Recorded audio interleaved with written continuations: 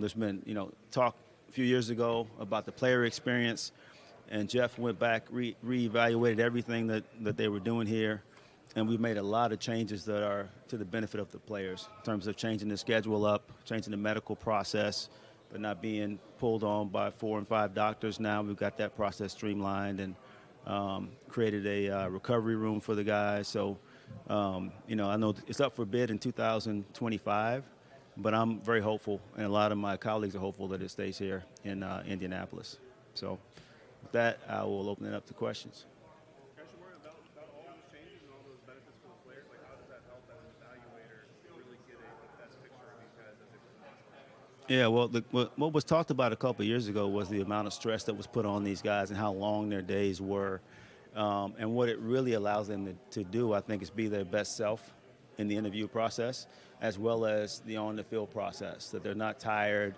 Last year, a lot was made of the fact that we had the bench on the same day as the 40s. So a lot of guys did not do the bench last year for that reason. So now they changed it so the bench is the day after the on-field workout. So those kinds of things allow the players to perform at their absolute best, which is what we want and what the players and their agents want as well. Given the tracking data, how much that's coming to the league, how much do you still value some of the traditional drills that have come? Yeah, we value all that. It's all a piece of the puzzle. I mean, you can't just put it on one thing, like a 40 time or height, weight, speed. There's so many variables involved. The tracking data is obviously very, very helpful. But the 40 times, we look at that because it's uniform. Everybody's running on the same surface on the same day. All the DB group the same day. All linebackers same day, same surface.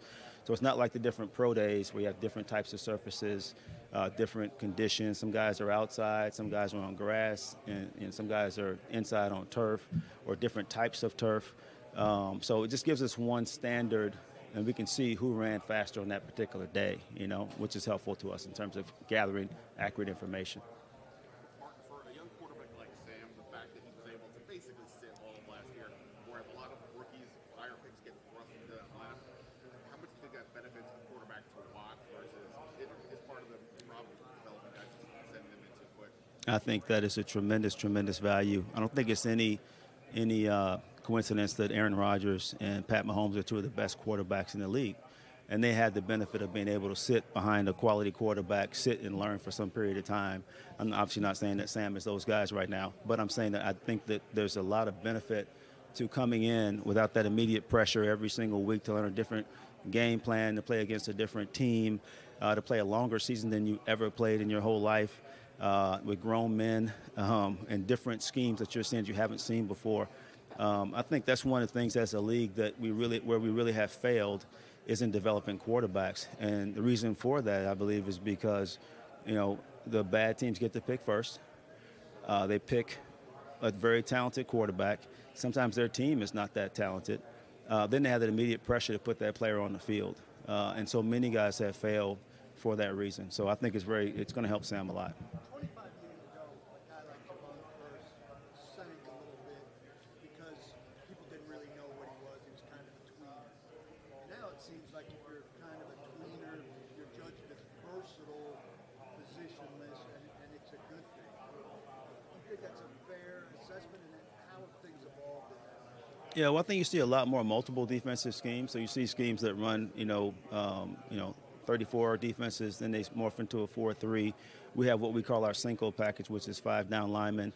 So you're seeing people able to put different pieces in different spots to make the most of what their skill set is. So I think that benefits some of these guys that are declared as tweeners. Are they defensive tackles or defensive ends? Are they outside linebackers or edge players, pass rushers? I think it benefits those guys. We have so many schemes that are multiple, and we find multiple uses of guys to be able to maximize their skill set.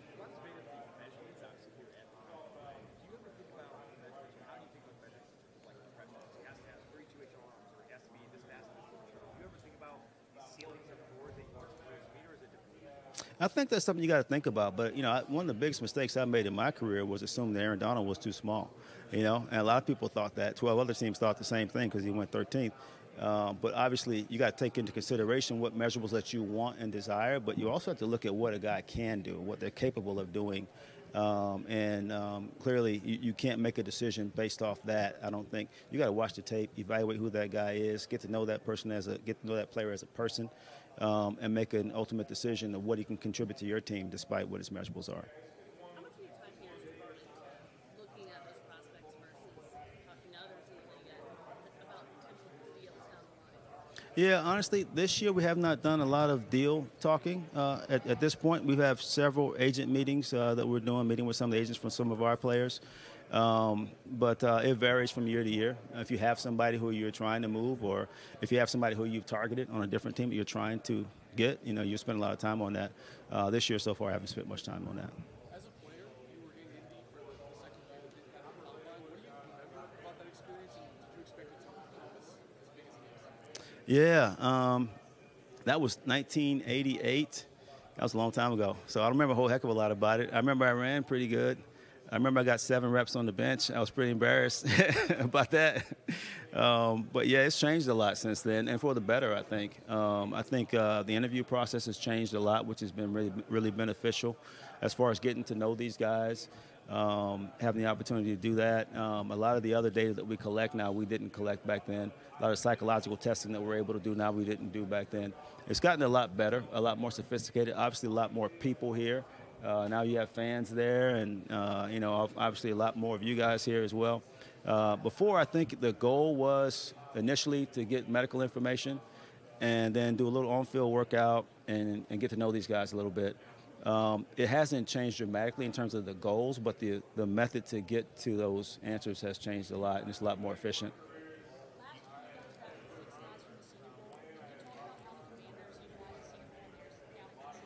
Yeah, Senior Bowl has been outstanding. Jim Nagy's done an incredible job getting that revamped and resituated. Their interview process has been incredible. We get to talk to every single guy that's there, which is really helpful for us.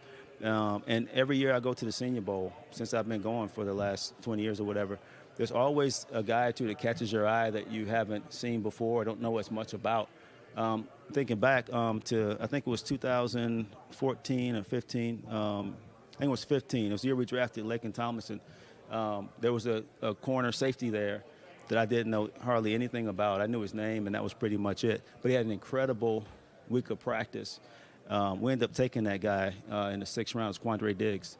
We ended up being an All-Pro. And he caught my eye at the Senior Bowl. So I think there's a lot of benefit for players to go there, and we certainly derive a lot of benefit from it.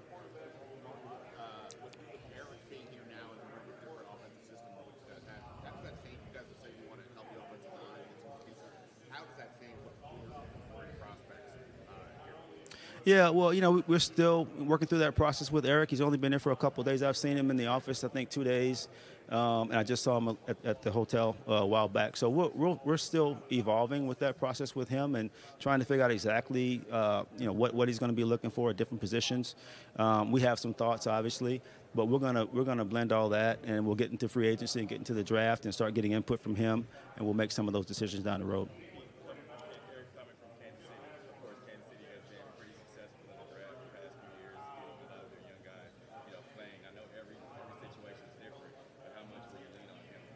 Yeah, we lean on our coaching staff. Our coaches do a great job evaluating players. That's one thing I think that Coach Rivera's done a really good job of, putting a staff together of guys that know what they're looking at. So we lean on those guys a lot. Eric will be very involved in the process. We definitely lean on him and Jack as coordinators to know what they want as far as skill set and what they look for in certain players. So Eric will be very involved in that.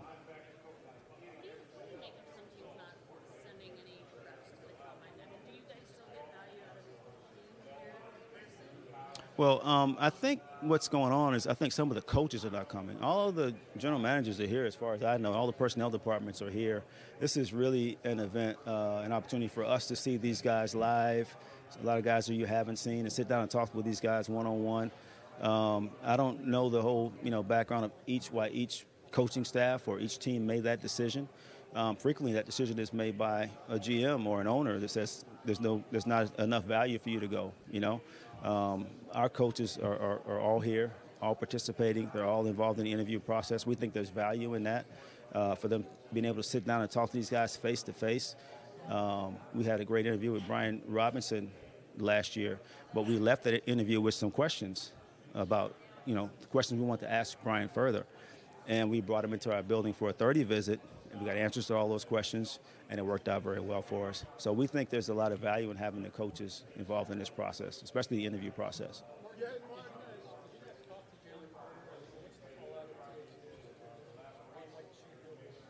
Yeah, I haven't spoken to Jalen Carter, and I read the news, and I know as much as you do about that. In a situation like that, Martin, what would teams try to do to investigate a situation like RJ? Well, it's going to be pretty heavily investigated by the media and by you guys, I think. We'll track that, obviously. We have a company that we work with on background investigations, and we'll work with that company. We have very thorough analysis of these guys' backgrounds, especially any criminal activity or criminal behavior, things like that. I don't know what happened with him. I'm not saying he did anything that was wrong, because I don't know. But we'll know. We'll find out. Do you guys do that for like fourth, fifth round prospects as well? We do it for everyone. Everybody, yeah. So we do a very thorough background check on everybody. You got some guys in this draft because of COVID and older, going to be 24 or 24. How do you assess that? That used to be something you didn't want the older players, and now is it? Yeah, I think it's something you've got to look at, more extensively, or look deeper into it than just what a player's numerical age is. How much football did he play? Did he play a ton of football? Is he a running back? Did he get 600, 700 carries? Those are the things that will concern you more than what his numerical age is. We'll look at that. I think, the NILs and the transfer portal have changed college football as we know it. A lot of people think that's not good. I don't know if it's good or bad. I do know one thing that's positive that came from it, though, is that we don't see as many guys who are going to be seventh-round picks or free agents declaring for the draft now, because they can go to their school. If their family doesn't have any money, they can earn some money at the school. If they're not happy with how they're being used or with their coaching staff, they can transfer to a different school. So we're seeing a smaller number of guys that are coming out early, I think, for that reason. And I think there is some benefit to those college players having opportunities, other options besides coming into the draft when they're not really ready for it. Have there been any conversations with Curtis about maybe restructuring? I won't get into any of the contract talks that we have with our guys. Mark, this is considered to be a pretty good tight end class. You could argue that maybe it's a potential game for you, but you also have a Marty Rogers who made great stride last year having him. But how do you look at him versus guys who in college have done it more and see him as a prospect for you guys to play? Yeah, we evaluate that pretty thoroughly. It is really good tight end class, I believe. I think we have a really good group of tight ends. I think Logan Thomas has been a very good player for us in the past, as you know. Cole Turner had one of the best off seasons that I've seen a young tight end have. And then he got injured in training camp and suffered some soft tissue injuries during the season. We didn't see fully what Cole is capable of doing, Cole Turner. And then Armani, also as an undrafted free agent, a guy who moved to tight end last year, really showed some very intriguing flashes. And obviously John Bates is a very complete guy as a blocker and as a receiver. And then we've got Curtis Hodgkins, who was on the injured reserve last year, who came off last year. We didn't activate him, but he is very, very talented. So we've got a nice group of young pups out there that look pretty good. The NFL made a point of emphasis to include more strictly black college players. I think there's only two here. I think it's still like where that program is on target. So do I think? More looks at historically black college players. Yeah. Yeah, well, I want to give some credit to my old teammate Deion Sanders for shining light on black colleges and HBCUs. I think it was pretty incredible what he did down in at Jackson State in Jackson, Mississippi. And he's a guy that did it the right way. He was a high school coach. He went and became a college coach.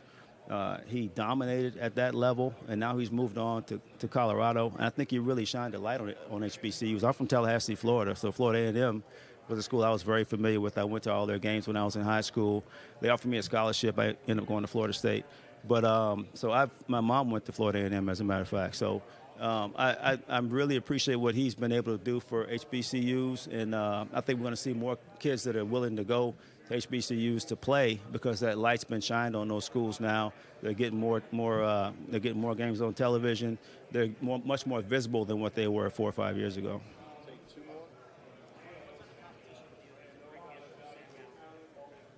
Yeah, there's a lot of discussion about that. But we're working through our roster right now. One of the important things about the combine is an opportunity to see all of the young quarterbacks that are coming out too, and we'll have an opportunity to look at those as well as what's out there in free agency. So Sam will have every opportunity to win that starting job. Was very impressed with the way that he played and practiced last year. Obviously, very small sample. He only played in one game, but we got to see him the whole offseason. We got to see him all through training camp, every week in practice. He has the skills that it takes to be a starter in this league, in my opinion. Hey, Mark, points about Eric Bieniemy. What do you sense from him coming into the organization? What he wants to prove to the CEO, how he wants to work this thing? Yeah, well, Eric and I go way back. We've got probably 100,000 or so friends in common. He's a fraternity brother of mine, Omega Psi Phi. So, when I interviewed him, I was just trying not to piss him off, But no, we're so glad to have him. He's a guy that's been in 3 of the last 4 Super Bowls, had the #1 offense in the league last year in terms of scoring. As an offense coordinator, has accomplished a lot. And our guys are really excited about it, too. Our team is excited about it. The whole building is excited to have him join us. His press conference, Terry McLaurin was there. Jahan Dotson was there. Logan Thomas. A lot of our players showed up. They're excited about what he brings to the table and what he's going to be able to do for us offensively. His motivations, honestly, I'm just glad that we have him. I'm glad that he's a part of our football team. Couldn't be happier to have him. Certainly appreciate Scott Turner, things he was able to do for us, and he did some really good things for us. But we're really happy to have Eric. Martin, you talked about doing some interviews with prospects. What's your philosophy on character guys that may have made mistakes early on within college, and how do you go about it? Yeah, well, I think you got to, one, take into consideration that probably most of you guys, I know I did make some mistakes in college, so you got to take that. But what kind of mistake was it? And is it something that has been addressed? And is it something that the player has addressed, or is it something that we're still concerned about? That's the big question for me. I think football character is really, really important, as well as personal character in terms of our draft and adding guys to our football team. I've been to 2 Super Bowls, one as a player, one as an executive, and both of those teams had outstanding character. The 1991 Redskins, 2019 49ers, where we lost to Eric Bieniemy, unfortunately. But I think the character is really important. But I think you have to go with an understanding. These are typically, teenage kids. If they made a mistake as a teenager, and if we condemn every single guy that did that, that's on us. So you got to weigh everything and evaluate everything in the whole person, and that's the way I look at it. How challenging might this whole situation be for Jay right now when you talk about Yeah. people wanting to really understand? Yeah. Well, I don't know all the details of it. It certainly is a challenge for him. It's something that needs to be explained, thoroughly explained. Something needs to be investigated in terms of, is this the first time this ever happened, or has happened before, and is it something that can be controlled?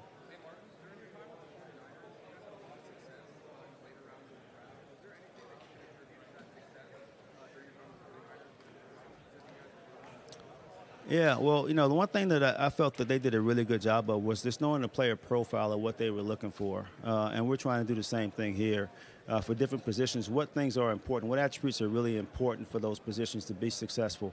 And you may find somebody like a George Kittle in the 5th round who has some of the attributes that you're looking for in a tight end. And maybe there's some things that kept him out of the 1st round.